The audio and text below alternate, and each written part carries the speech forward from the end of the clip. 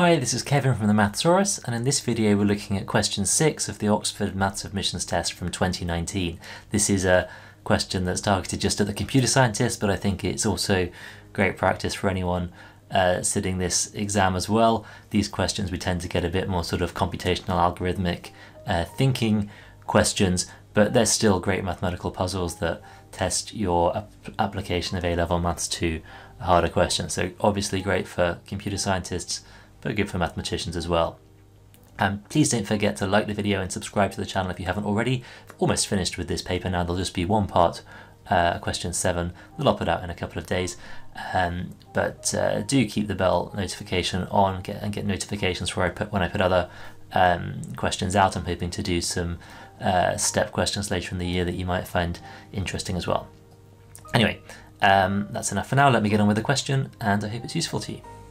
So this question is about these flexadecimal numbers that they define in the question. I'm not going to read through the whole thing here. Pause and read the whole question if you haven't worked through it already. But the idea of these is that they are giving you a place value system, so a bit like our ordinary decimal numbers, but rather than ticking over when we get to a 9, then we tick over to a 0 and put a 1 in the next column for tens or hundreds or whatever it is, we tick over at different values. Okay, so we start with, so the ordinary number 0 in this system is just 0, and then 1 is just 1, and now 2, so the first column we tick over like it's in binary, and we tick to 1, 0. So helpful if you've thought about things like binary before here, right? But you'll get the idea soon enough either way. So for 3, then I've got a 1 and a 1. So effectively, if we think about what the columns represent here, this column here is 1s and this column is 2s. And we're asked to keep going up to 13 at least to get an idea here, right? So 4, actually they've given to us in the question here, is 2 zeros, so that's 2 2s and no 1s. 5, I can do 2 1. 6. Now I can't do 2 2, so I tick over to 2, but this second column is going to only be allowed to have 0s, 1s and 2s in it, so at this point I have to go 1 0 0, and that means that this next column is going to be 6s. Okay, and so we just keep going. 1 0 1, 8 is 1 1 0, so that's a 6 plus 2 plus 0. 9 is 6 plus 2 plus 1. For 10 we're going to have 6, and then we're going to have 2 2s and no 1s. 11, then 1 2 1. 12 we tick over again to now have 2 6s, and we get to 0 0, and the last one we're asked to do is 13, which is 2 0 1. And now it's really instructive at this point just to pause for a second and to think, what do we get in the next column? Okay, so let's imagine we keep going. The largest number we're allowed in this column is a 3, here a 2, and here a 1. So this number would be 18 plus 4 plus 1, that would be 23. So actually, the one after that, I'm just going to go off the screen here, would be 24, okay, which would be 1 0 0 0. Okay, so the next column here is 24. And if you think about this carefully enough, what we're seeing is that the columns are the factorials. 1 factorial is 1, 2 factorial is 2, 3 factorial is 6, 4 factorial is 24. So the next one we would tick over at would be when we'd have the number 4 3 2 1, and then we'd get to 1 0 0 0 0, and this would be 5 factorial, which is 120. Okay, so for clearness of notation, by the way, you know, they've put all of these flexadecimals in these brackets, and that means we can distinguish them from the ordinary numbers. So I guess every time I write one of these I should put these brackets around it as well, but I won't fill the rest in now. Okay, so part 1, all about playing around with that, and really important to spend a bit of time on part 1 in this sort of question, because it's really where you learn how the system works, and once you've got that clearly in your head you can start thinking about it and start answering the next parts of the questions confidently. Okay, so it says, now describe a workable procedure for converting flexadecimal numbers to decimal, and explain why it works. Well, it might still be a little bit hard to write this down precisely, but we've basically got the idea now, right? We know that the columns are 1 factorial, 2 factorial, 3 factorial, 4 factorial, 5 factorial, etc.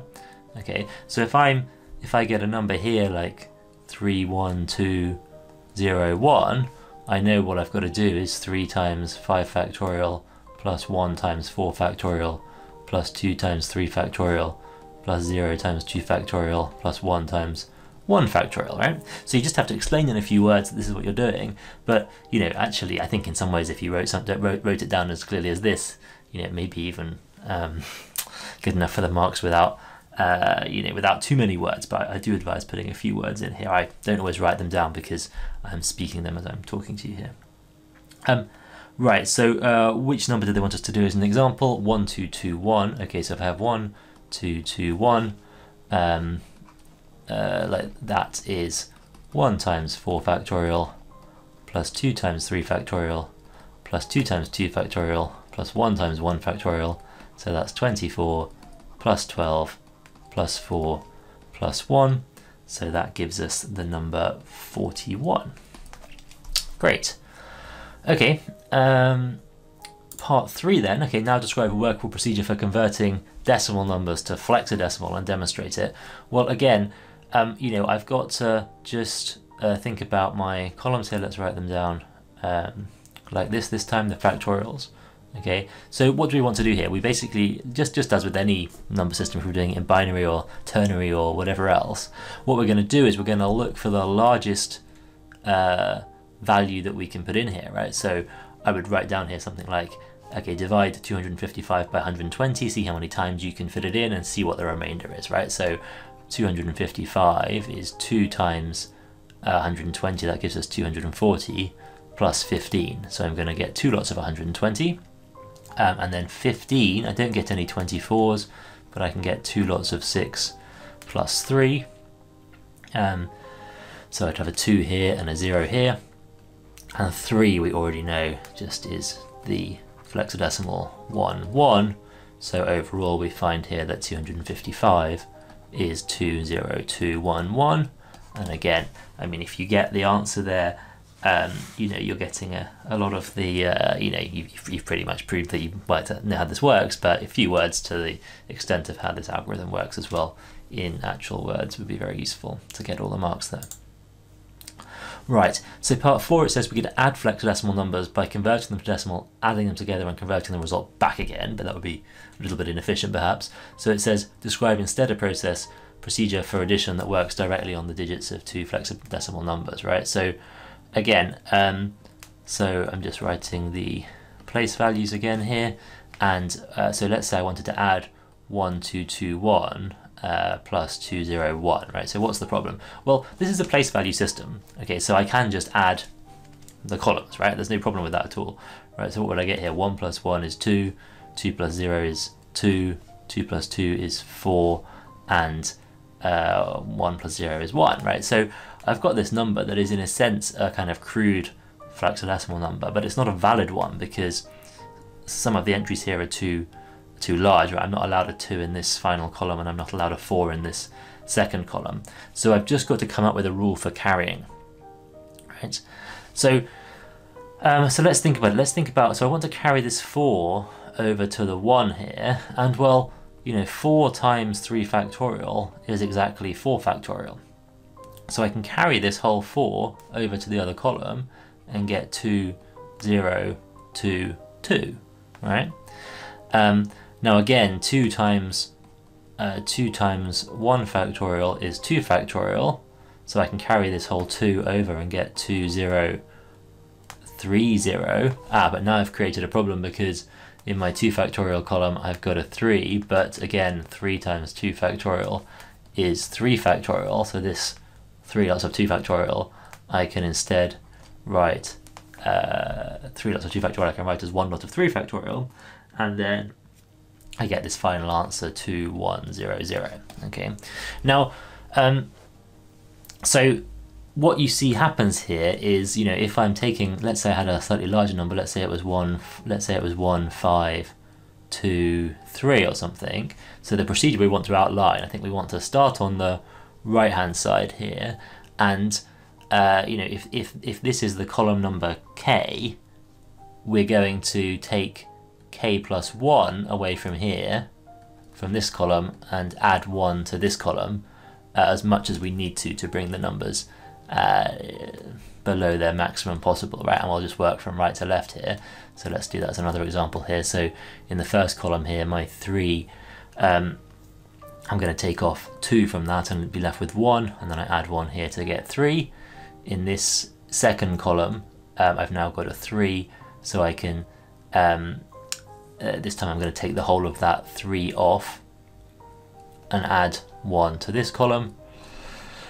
In this third column, I'm going to take 4 off to get 2 and add 1 to this column, and now suddenly it's a valid number, right? And you can check from the place value that if you what do these numbers actually represent, right? This 3 in this final column is just a 3 in ordinary values, right? This is 2 times 2 factorial, so that's worth 4.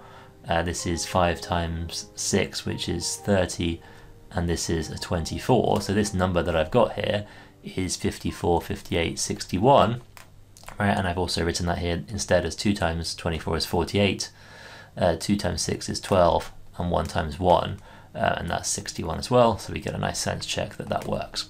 Right, so again, you've got to write that in a lot more words than I have here, but we're going to say that. We're going to work from right to left, subtract a k plus 1 from one column, add a 1 to the column next to it, and that's the equivalent of carrying in this system.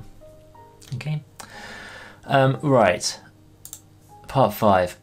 Given a flexed decimal number, how could you test whether it's a multiple of 3 without converting it to decimal? Well, think about this for a while.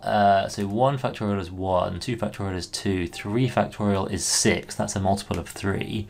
And necessarily any higher factorial has a 3 in the product, right? So it's already a multiple of 3. Oh, sorry, not 24 factorial. 4 factorial, right? 4 factorial is 4 times 3 times 2 times 1, so it's got a factor of 3. So does 5 factorial. So like any number, whatever I put in here, like when I 3 lots of 5 factorial, 2 lots of 4 factorial, and 1 lot of 3 factorial, that's automatically a multiple of 3. So anything over here is fine. So all I've got to do is think about these last 2 digits. Right, and there's 2 ways I can end up with a multiple of 3. Either I have nothing here, or I have a 2 and a 1. Okay, so the test is if it ends in 0, 0 or 1, 1, then it's a multiple of 3. Otherwise it's not. Right, so if it ends in 1, 0, it's a multiple of 3 plus 2, and if it ends in 0, 1, it's a multiple of 3 plus 1. Okay, so that's that. Right, now part 6, I think this is really going to be the hardest one to explain. I mean, your head is either in this or it's not, I think, but I'll give it a go.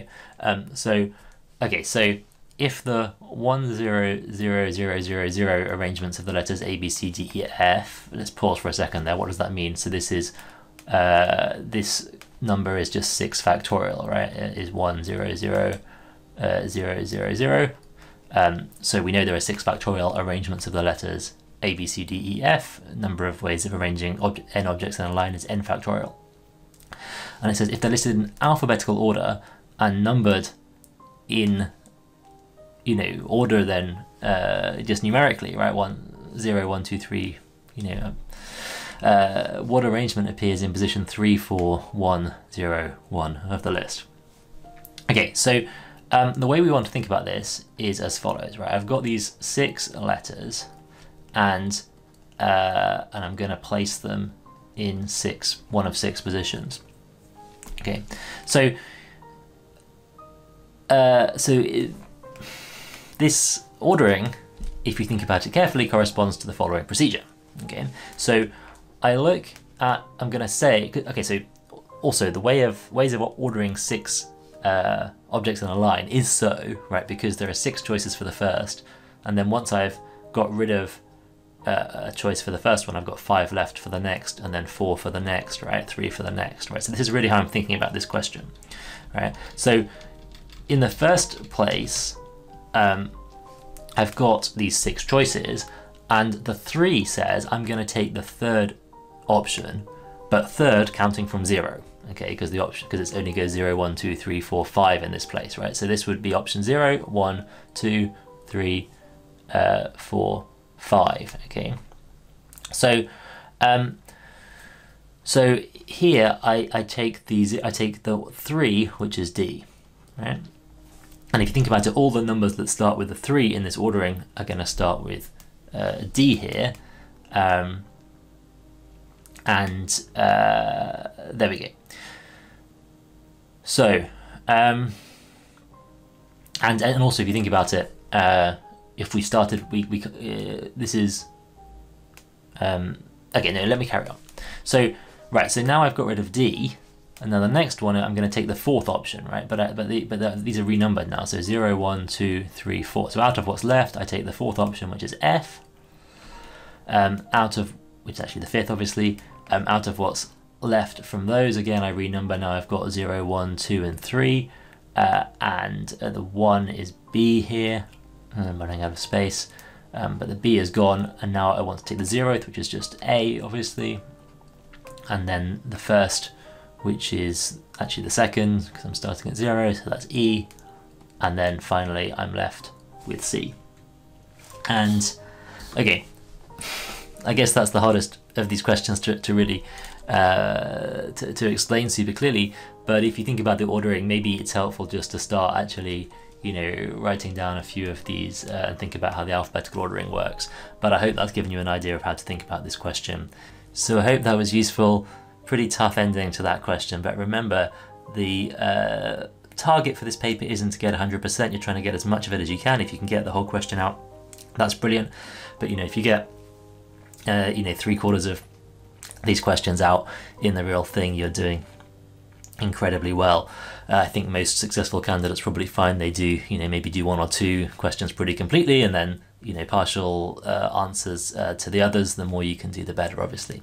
Anyway, hope it was useful. I'll put the last question out very soon. So good luck if you're taking the exam this year in 2020, or if you're watching this in future years. Please do like the video and subscribe to the channel if you haven't already, and share it with your friends either this year or in future years if you know anyone applying for this test.